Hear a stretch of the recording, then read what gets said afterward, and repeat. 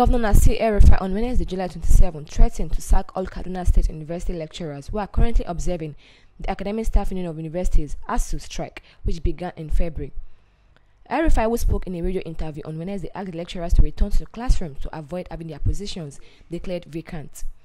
He maintained that Asuu lecturers had no reason to join any strike, as Asuu had a problem with the federal government, not the state government.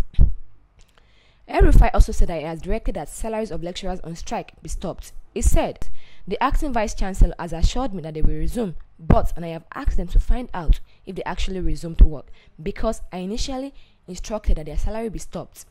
But I was later told they did not join the strike, so I asked it should be investigated, and those that collected salary and joined the strike will be asked to refund the salary.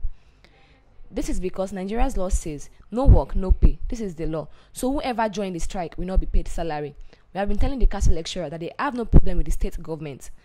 Asu's problem is with the federal government. Therefore, why will our staff who have no problems with us join the strike? If this continues, I will wake up one day to sack all of them. I swear to God, we will sack them all and declare their positions vacant on the pages of newspapers." They once did the same thing and we gave them warning. Now they repeated it. I am only waiting to receive reports from the Commissioner for Education. I swear to God, we will sack all those that joined the strike if they refuse to resume work.